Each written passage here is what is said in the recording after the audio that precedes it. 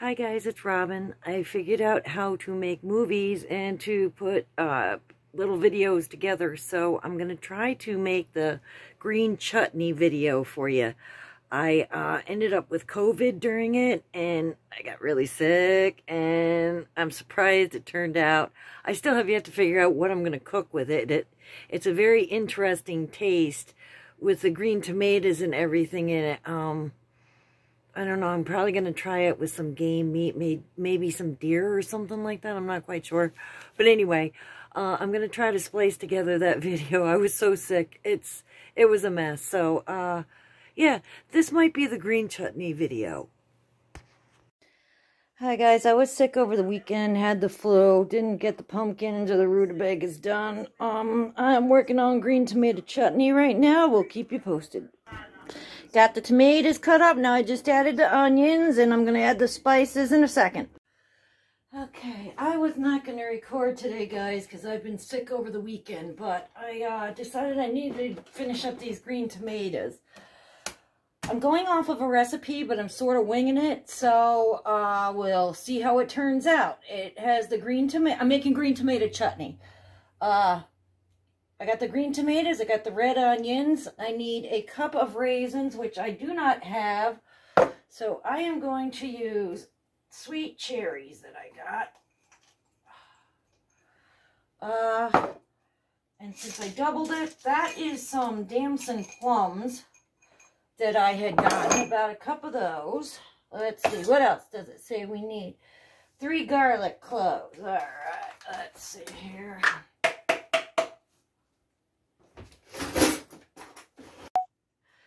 Okay, stupid phone died on me, learned my lesson on that one. I ended up adding 5 cups of brown sugar.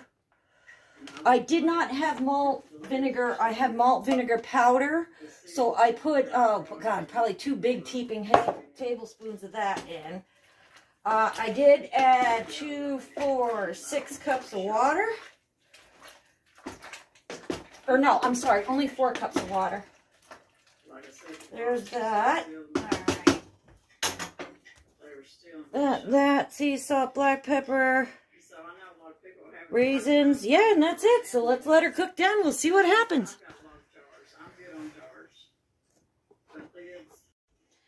Hi guys, me again. I am going to use up the smallest parts of the green tomatoes that I got here.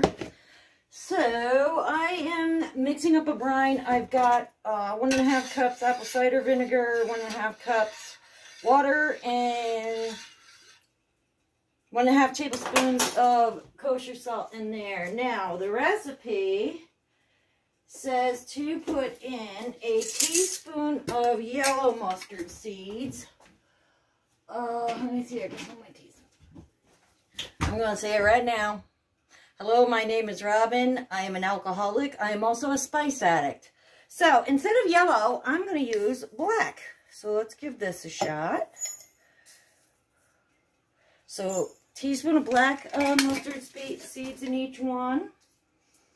Then we need a teaspoon of celery seed. So, let's do that. Teaspoon of each of those. There it goes.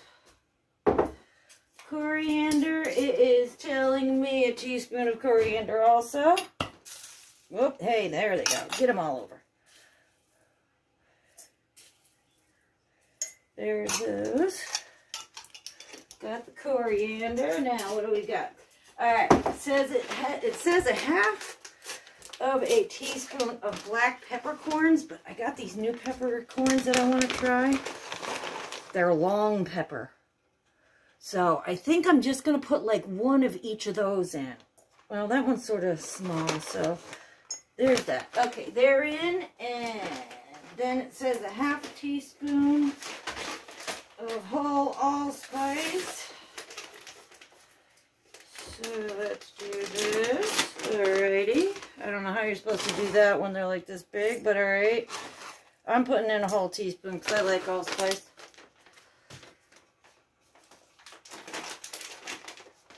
Alright. Now, we are supposed to fill our jars. It also says that you can water bath can these for, oh, there goes one on the floor, 15 minutes, but I think I am just going to do refrigerator pickles with them and just put them in the back of the refrigerator, because with only having the two of them, I'm not going to get the water bath canner going and all that stuff. We'll just put them in the back. Got enough room for right now, at least till Thanksgiving, then we'll have to worry about it. Get them all in there since we don't need any head space for the... Okay, there we go. Our brine is good.